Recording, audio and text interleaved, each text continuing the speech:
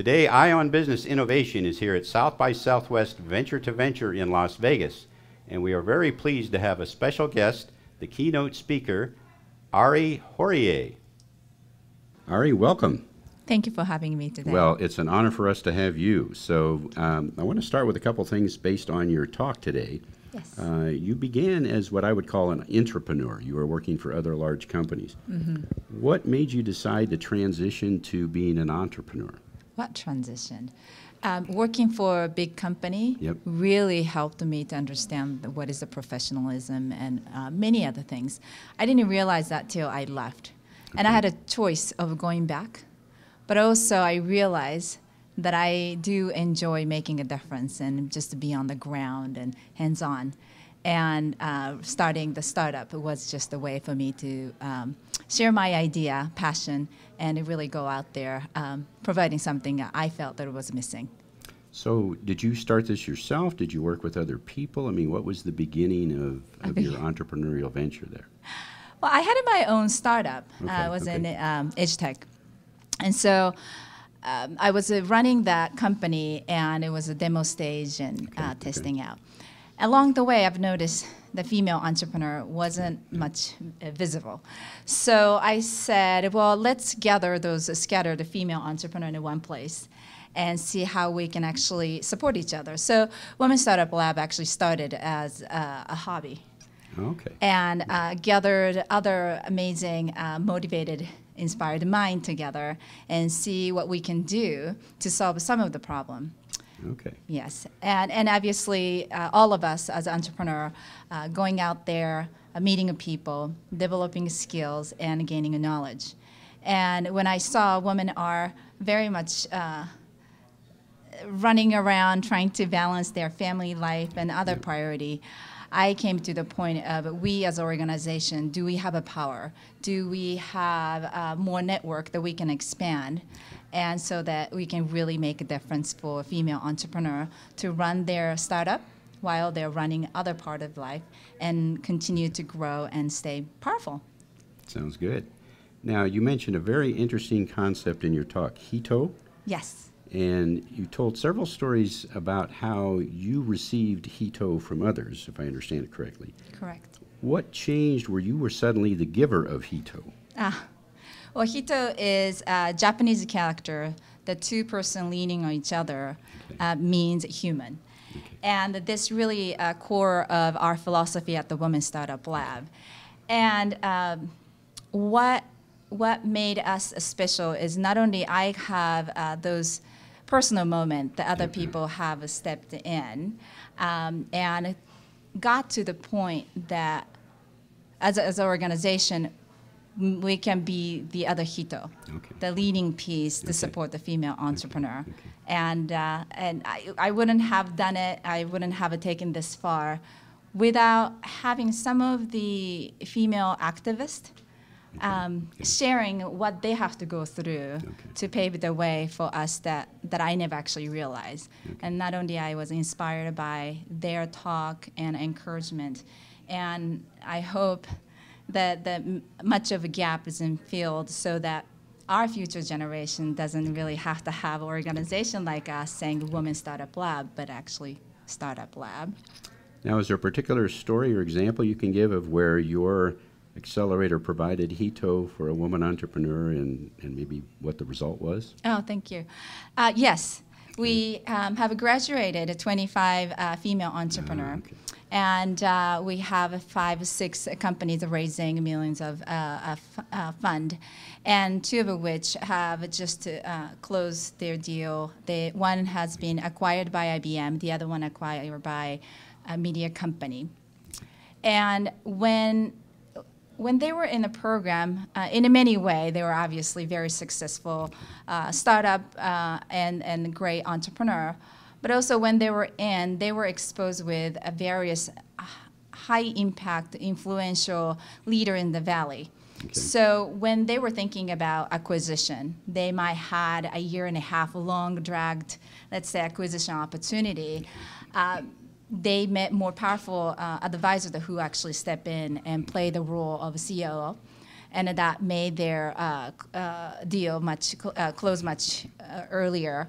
Other founders who were just about to go to a very big meeting with a corporate, those corporations would actually put the money to help them to develop, right? And one of the founders actually stepped in as a Hito, said, I have dealt with working with many big companies. And let me tell you how to bring the conversation forward so you can actually close a deal in a short period of time. So when we talk about Hito, somebody step in to help your business grow.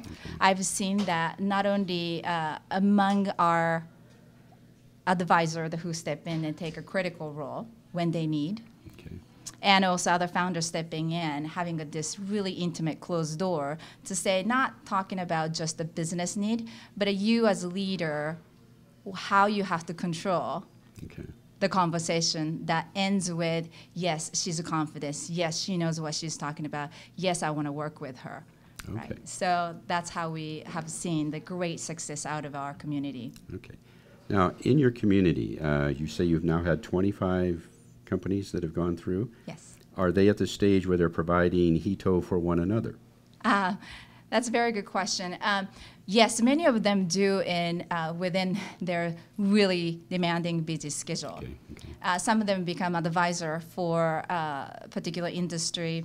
Some have gone out and giving a speech and elevate the conversation and positioning of how female entrepreneurs are successful out there.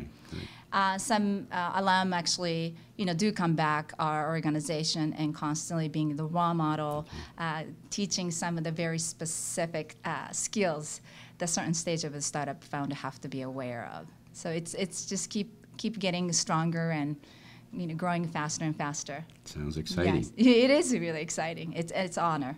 Now, you've talked about investors. How was that as a struggle in the beginning, getting investors to focus on a woman's accelerator? Do you mean investor to our organization or to founder? Well, both. Both, okay. It's been a much learning process for me because they, as let's say angel or VC, they have their job to do. And they're not going around to say, I'm investing just because you're a woman. Just as much as if I didn't have a focus on a woman, it wouldn't be fair that I just pick just because you're a certain group. And investors have that responsibility running a fund. Though I'm really pleased to see much of concerns and issue and thought-provoking question has been raised right in front of them. And ultimately, they own the 100% decision of how they're going to fund. But I think as an organization, as Women's Startup Lab, and as all of us community coming together, saying that, look, here's the data. It's not that you haven't invested or you're a bad guy, but here is the opportunity you're missing. And I think that's the true power of a community coming together and continue to have an important message to be shared. So yes, it's about women at Women's Startup Lab, but ultimately it's about the business that we can build together and the business that the investor will be happy with. And that's where we are moving forward and the more support we're going to get. And I think it's not just a woman, but the male community is coming together as well to seeing that, yes, I want to play the game with you. Now, you are providing terrific education at what we'll call the late stage of development for entrepreneurs. What do you think ought to be done different in earlier stage education, like the stories you told about your own childhood, that would help entrepreneurs get better prepared earlier on? Earlier on, are you talking about... Before they get to your accelerator. Well, I think you have to spend your time wisely, and I'm sure we hear about this over and over, but I would really question you playing a small game. I was talking about today at the keynote that aim high. You could spend 3 hours writing an email to many that you think they will respond, but make sure you mix 20% of your time is spent to the most remarkable people that you will be so thrilled that if they respond. And they have a power and network and a passion that actually swing the one and they will just bring something completely different for your business to excel. So as you go through the early stage, yes, do the validation. Just talk to customer. Really find out, what your idea is really resonating the target audience. That's really critical. And are they willing to pay for that? That's another one. And making sure that your network is not just reaching to the people you think you can, but aiming really high. Is there anything special about the accelerator you'd like to tell our audience about here? Thank you. We are really excited about putting our program together since last year, and we have much success. And we're so thrilled to have not only the startup who have done amazing work, but we're also very interested in accepting and supporting a female entrepreneur at an early stage. I would say 90% of a startup never get to the point of having investor being interested. Yeah. And most of accelerator, only pick those are actually at that level or really early stage, but the team is built by engineers. And when you look at that, women lose out the opportunity getting support.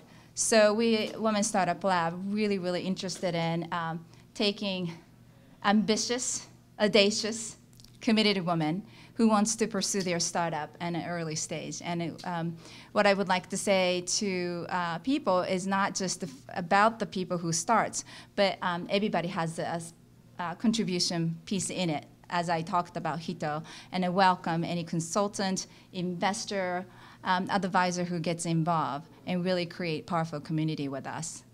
Now, any final words of advice for young pre-entrepreneurs that may have been, that may not have been able to come to the conference, but are out there wearing their pink backpacks? But any words of advice for the younger generation before they even get to be entrepreneurs? Yeah. We unconsciously said to those young children, what are you going to do when you grow up? Okay. And we have to shift the conversation saying, what's so special about you as 8 years old? And have a conversation and embrace their differences, embrace their idea, embrace their passion, excitement, and really have them see they can do amazing startup, their own, and do it really cheaply these days. And we adults continue to embrace their differences and be their Hito. Step in and really allow them to see the opportunity. You have a remarkable story, and you obviously have a remarkable mother. The stories you've told about her and the Hito she provided you on being different and taking chances. I mean, it's an amazing story. So we really thank you for not only sharing it here at South by Southwest V2V, but sharing it with our larger audience out there. Thank you. Congratulations on your success to date, and we wish you much, much more. Thank you so much for having me. Mahalo. Thank you. This has been Eye on Business Innovation. We have been interviewing Ari Horie here at South by Southwest Venture to Venture in Las Vegas.